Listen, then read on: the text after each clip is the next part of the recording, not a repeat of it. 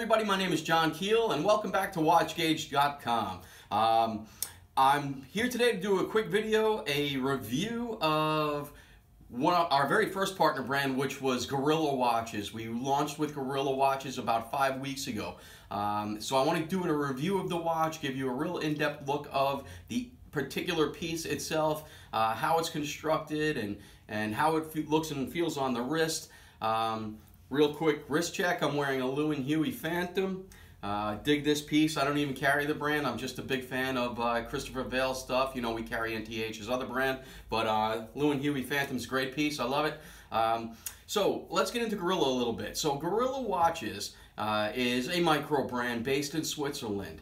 It was founded, designed, run, operated by a gentleman by the name of Octavio Garcia.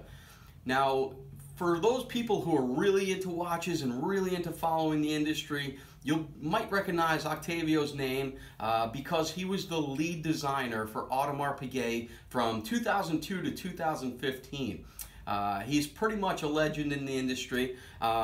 Quick fact about Octavio, which is really cool, is he's not Swiss, he's not French, he's not German. He was actually born and raised here in the United States. Was a obsessed and a big fan of comic book art and things like that. Became a designer and ended up over, you know, being one of the greatest designers in the industry of our time over with Audemars Piguet. So he left Audemars in 2015 for the sole purpose to create his own brand, which we now know as Gorilla Watches.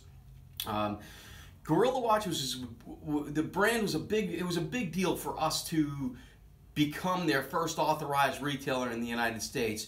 Not only because in the world, our first retailer in the world. Not only because we were their very first retail partner, but I feel like there was a lot of symbionts between Octavio and Gorilla, and then myself and WatchGauge. You know, I was in the high-end part of the industry for 18 years, and you know, I still have other things going on in the high-end part of the industry, but my main focus now is WatchGauge, which is focusing on micro brands. So I've made that transition from the high-end part of the industry into the micro brand world, and Octavio sort of did the same thing. So it really was kind of a good part of the reason why we decided and chose Gorilla as our first partner brand, you know, like I said, 5-6 weeks ago.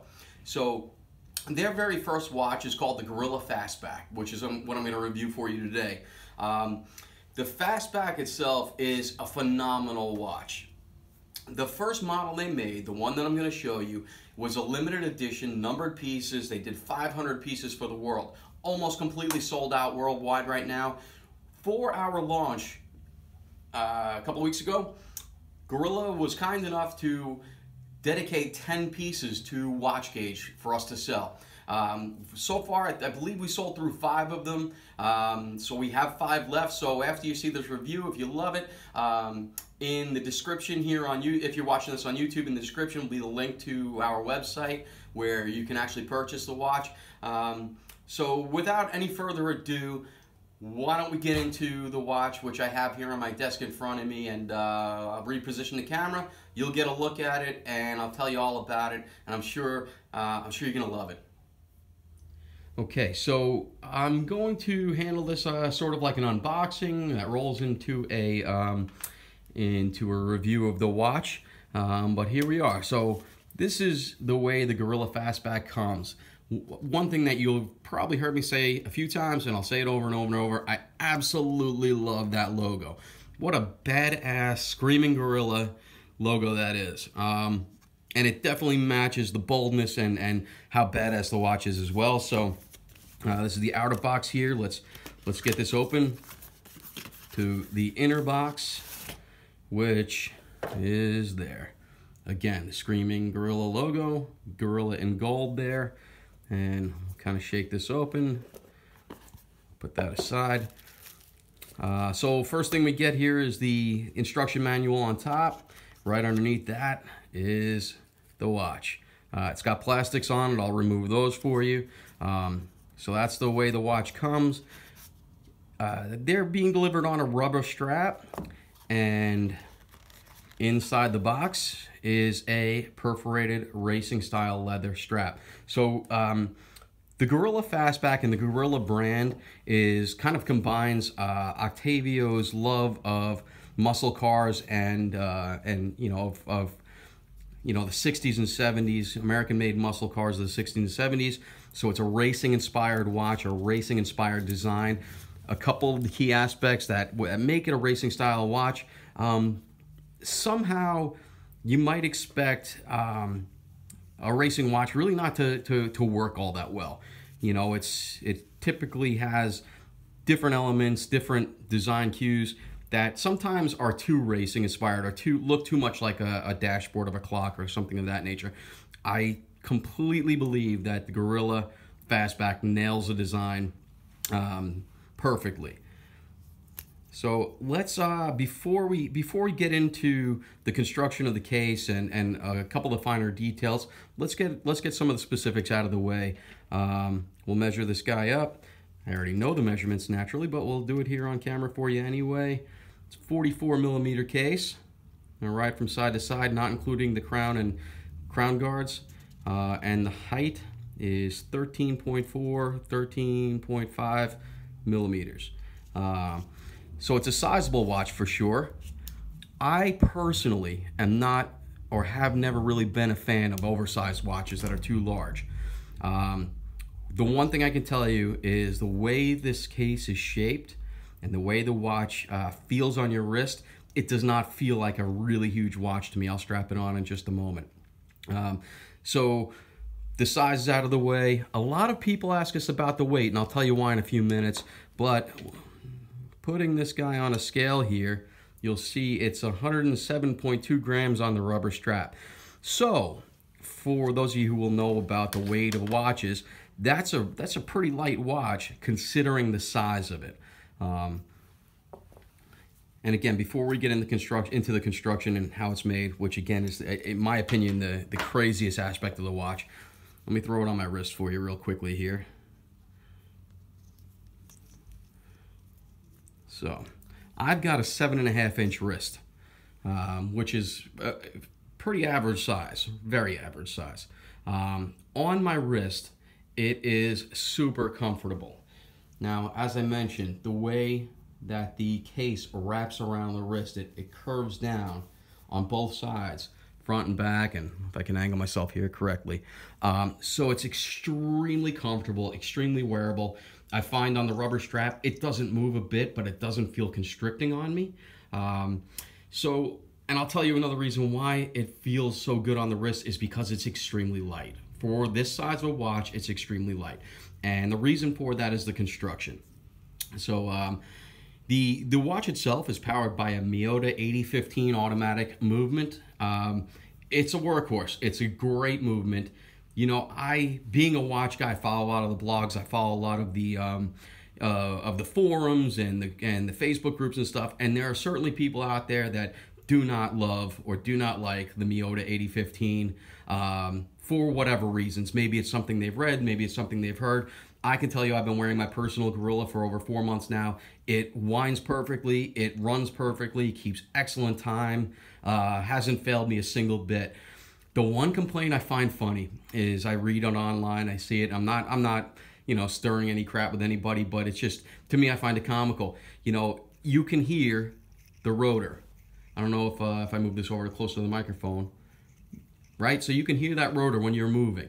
Now, a lot of people complain about that. I find it very funny because for 18 years I sold watches in a retail environment, in a wholesale environment, and whenever I was selling a watch that had, let's say, a ETA 7750 on a $6,000 or $7,000 chronograph watch from a big name brand, people would say, "Wow, I love this watch. I can hear the rotor. I can feel the rotor." But somehow, when it's in a watch that's sub $1,000, people tend to complain about it. So I really don't get it. That being said, the Miyota 8015 is a great movement. It is reliable. It keeps great time. So now let's get into the construction. I mean, this is where I think this is where the rubber definitely meets the road, pun intended, for a racing-inspired watch, is the construction of this watch. I'm going to break it down basically from the top to the bottom, going from the crystal down to the case back. The materials are really what this watch is about. So you have a sapphire crystal, anti-reflective sapphire crystal on the front. You've got a ceramic top piece case piece. So this black, shiny black here is ceramic. As you know, ceramic will not scratch. It doesn't show any sign of age or wear. So all you have to simply do is put a polishing rag on there once in a while to get the fingerprints off or whatever, or dust off, or run it under a sink, and it's going to look this brand new all the time. One thing that I love the way it pops is this red band, or this red, I call it a racing stripe in this particular case. The red racing stripe here is anodized aluminum, right? So you have the ceramic underneath that, it's the anodized aluminum. And this brings us to what I feel is the most special part of this watch, is the main construction part of the case, this black here. If you could see, if I can get enough detail with this angle, you could see that there's a pattern in this case. It's forged carbon. Forged carbon is extremely hard, extremely light, and very, very difficult to work with. When you see a forged carbon watch case, it is typically from the likes of Audemars, Piguet, from Hublot, in the 20 to 25,000 or even more range. So this forged carbon is the same exact material you'll find in those watches. Finally, you'll see the crown here and the case back. Those are titanium, right? So again, sapphire crystal, ceramic, anodized aluminum, forged carbon, and titanium. Some of the greatest, most modern materials in the watch industry at the moment, all packed into one watch that's under $1,000. To me, that's just bananas. That's what drove me to this watch. That's what made me really want to get one in my hands and ultimately end up representing Gorilla on watchgauge.com. So let's take a look at this case back. It's one of my favorite parts of this watch. Okay, sorry about that. I had to splice the video because we had a loud car out in my parking lot honking. So let's get back to this case back. I absolutely love the case back of the Gorilla Fastback. You've got the awesome Screaming logo, the Screaming Gorilla logo back here, okay? Very nicely engraved. You've got the different elements of the watch construction. You've got the carbon, titanium, aluminum, ceramic, sapphire crystal, automatic movement, fastback, water resistant to 10 atmospheres, if you guys could see that. Really just an amazingly done case back. Up here, let's see if I can get it at a right angle, number 117 of 500. So one of you lucky individuals will get to own number 117 of 500. So that's what this case is made of. That's what this watch is constructed of. Now let's get into some of the design elements. Again, something I absolutely happen to love, the design of this watch. Again, I'm not typically into really oversized watches. The way this wears, the weight of it, to me doesn't feel like a 44mm watch. But as far as the design elements are concerned, so you've got almost this octagonal shaped case. And I don't mean octagonal in the way of an Audemars Piguet Royal Oak. You've got the elongated sides here, and the corners are cut, so it kind of gives you that six-sided feel. You've got titanium hex heads here, which, if you noticed on the back, go through. That's what holds the case together. So the screws back there on the corners are attached to those hex heads on the front. And moving on to the dial. So, as I had mentioned, Octavio is a huge, passionate fan of muscle cars, American muscle cars from the 70s. So taking the racing-inspired theme, the dial itself, the printing on the dial itself, instead of having the hours written out, so 12, 1, 2, 3, they chose to go with the minute markers, which to me looks exactly like you might see on the dashboard of an old muscle car. It's got really great font, really great print to it. Again, to me, it really is just screaming, you know, muscle car dashboard with that font. Outer perimeter there, you've got the minute hash marks in that cambered bezel, internal bezel. The Gorilla brand name up there at 12 o'clock. So then we kind of move into what is really pretty interesting. You've got the hour hash marks here, little hashes on the inside. But let's look at the way this thing tells time. It people kind of said, hey, man, it could be a little bit confusing. Once you point it out, it's really very simple. It's a three-handed watch, okay? You've got your hours, minutes, and seconds. The second hand you can see there ticking, it's a black hand with a white tip. The minute hand, which I love, again, reminds me of an old car, you know, as if this were the needle. That minute hand is in red, and it's got that trapezoid type of shape point on it there. It's a four-sided, you know, almost triangle there, but it doesn't go to a complete point. So to me, again, it looks like, let's say that were the tachometer gauge. That would be the hand that moves up. So that's the minute hand. Now the hour hand is this white hand here facing almost 11 o'clock or the 55-minute mark. That's the white hour hand there, which is illuminated. You've got lume on the minute hand and the second hand as well, and then the hash marks are lumed as well. Opposite of that hour hand is this, you know, I kind of laugh. It almost looks like that Wi-Fi symbol, but you've got the 4 white stripes in a circular pattern. They're actually attached to the hour hand. I'll show you how that works in a moment. One of the cool, really fine detailed aspects is in between each one of the black lines here, there's underneath that is actually a pattern. It's got a circular graining type pattern, which is going to be difficult for me to capture here on video. Maybe I'll throw a photo up in the video to show you in detail. But really finely done. This dial has a lot of dimension, has a lot of things going on, and I'll show you it in operation so you could see that whole circular pattern thing going on there. So unscrew the crown. It's a screw down crown, and pull it out. As time goes on, you can see that completely opposite, on the opposite side of the hour hand, that white circular pattern is rotating with. So that hour hand is actually a disc there in the center. Really nicely done. Super easy to read time. Isn't close to as confusing as it may look in pictures once you realize how this thing is operating. Let's take a look at the crown real quick. I dig this crown. I'm not usually a guy who looks at crowns and say, wow, it's a great crown. In this case, I did. The first minute I got my hands on it, the most unique part right off the bat is it's not round, right? Almost every crown I've ever held in my hands has been round. This one actually has a triangular pattern with a round part there as well. It's a screw down crown, as I mentioned. This crown is one of the easiest to grip, operate crowns that I've ever felt and used. You know, to wind it, to set it, to screw it back in, super, super duper easy. And those really massive crown guards there. So, you know, maybe against the black background, you can't see it all that well, but on against my desk background there, you could see really fantastic crown guards, which are forged carbon, part of that case.